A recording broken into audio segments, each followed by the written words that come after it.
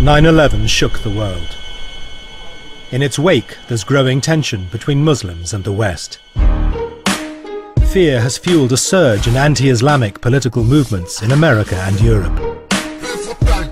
There are dark clouds developing over Europe. Pim Fortuyn is dood. Holland, once a heartland of European liberalism and tolerance, has seen political murders. And now, the rise of an influential far-right politician, Geert Wilders. Do I have a problem with Islam? Yes, I think it's a fascist ideology. Geert Wilders, a Dutch politician who's called for the Quran to be banned in the Netherlands, has been refused entry to Britain. No entry. A far-right Dutch MP has branded the British government cowards. As the far right gains ground in much of Europe, Wilders' extreme ideas are changing the Netherlands and having an impact across the continent and beyond. We send a clear message to Islamists and Islamism. Get the hell out of Europe now. Meneer Wilders. Meneer Wilders. In this film, Dutch documentary maker Joost van der Valk follows Wilders on his election campaign trail to try and understand one of Europe's leading anti-Islamists who's on the cusp of power. If he ever became the leader of Holland, I think it would create a tremendous awakening throughout Europe, throughout the Western world. He would create an atmosphere for war.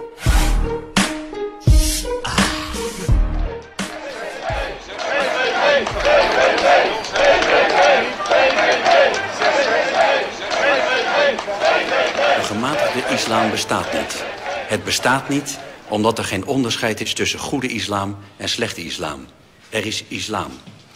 En daar houdt het mee op. For the first time in history, an elected politician is standing trial for incitement to hatred. His name is Geert Wilders, the leader of the Dutch Party of Freedom, the PVV. In court, extracts from his own inflammatory writings are read out by the prosecution. En de Koran is het Mein Kampf van een religie die beoogt anderen te elimineren.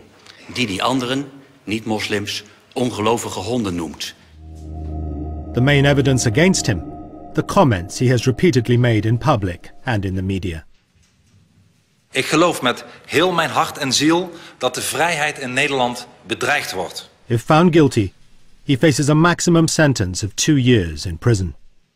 Dat wat ons erfdeel is, waar generaties alleen maar van konden dromen, dat die vrijheid niet langer een gegeven is, niet langer een vanzelfsprekendheid is. In the press melee during a break in the proceedings, Joost van der Valk films Wilders for the first time. Ja, ik denk dat het voor, niet alleen voor Nederland, maar voor iedereen belangrijk is dat er een vrijheid van meningsuiting bestaat. Dat je niet vanwege kritiek op ideologieën of religies voor de rechter kan worden gedaagd. Ik ben ervan overtuigd dat dit tot niets anders kan leiden dan tot een volledige vrijspraak.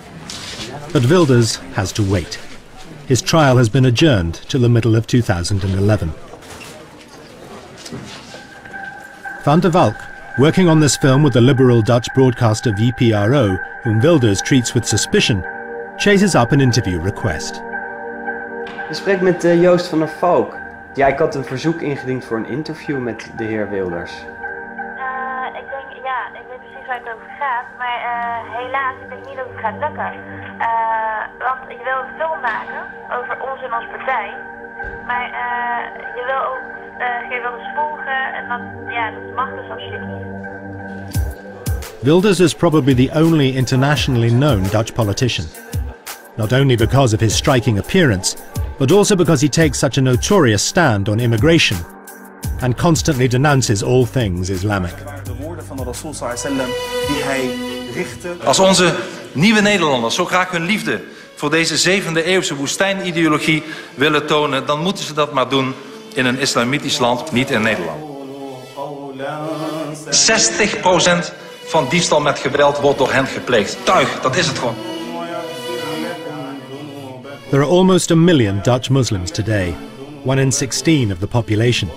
Many have contributed enormously to Holland's prosperity and way of life. But that cuts little ice for the Wilders. Instead, he plays on a statistical fear, supported by a piece of propaganda on YouTube, which has had more than 12 million hits. The population of Europe is not declining. Why?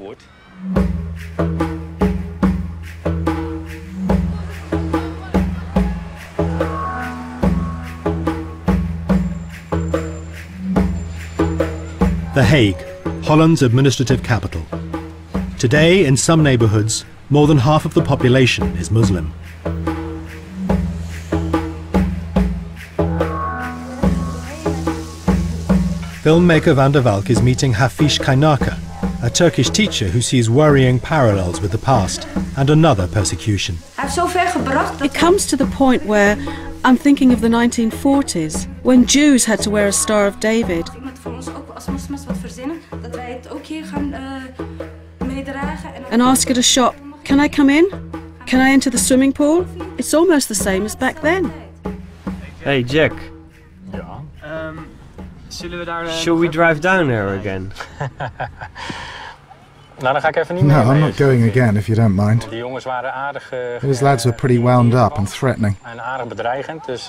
Well, I don't fancy geen zin dat er, having them throw stones through the windscreen. dat ze weer misschien een paar stenen door de ruit So, gooien en dan... No. He wants a better country, right? He says if you elect me, I'll give you this, that and the other. There are lots of problems in Holland, I can't deny that. The economy is bad, we have food banks, problems with education, with youngsters and an ageing population.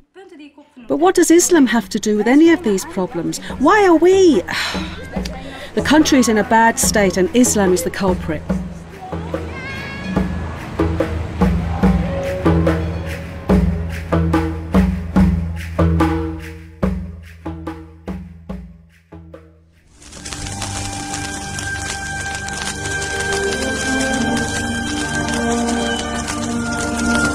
Wilders' political ideology is set out in a film he produced, Fitna, which is also being used as evidence in his hate crime trial.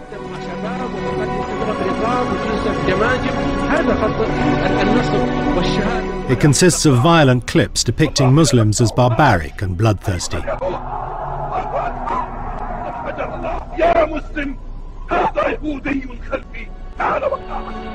It selects passages from the Quran that Wilders says encourage Muslims to hate anyone who isn't Islamic.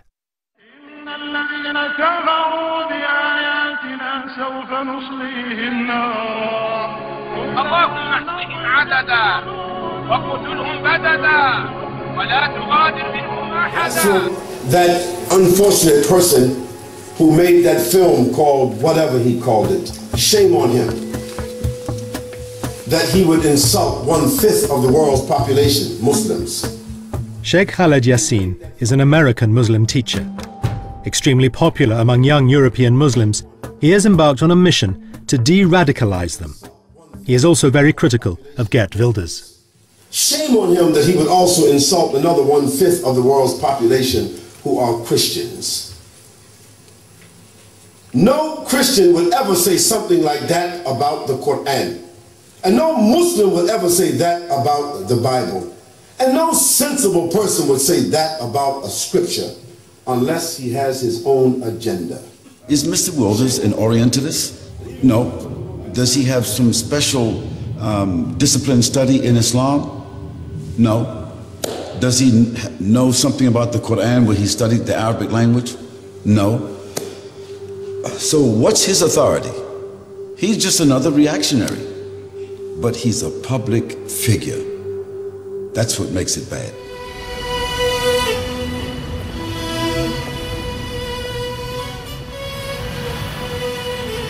February 2009, Wilders was scheduled to show Fitna in the House of Lords. The invitation caused outrage among Britain's most radical Muslims. My dear Muslims, we are here to teach this dog a lesson.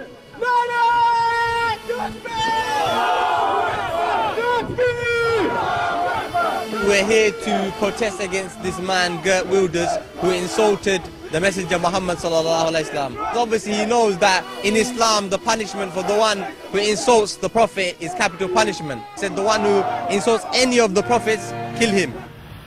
To prevent trouble on the streets, that visit was banned. But a year later, in March 2010, the British government relented and allowed Wilders to make his appearance.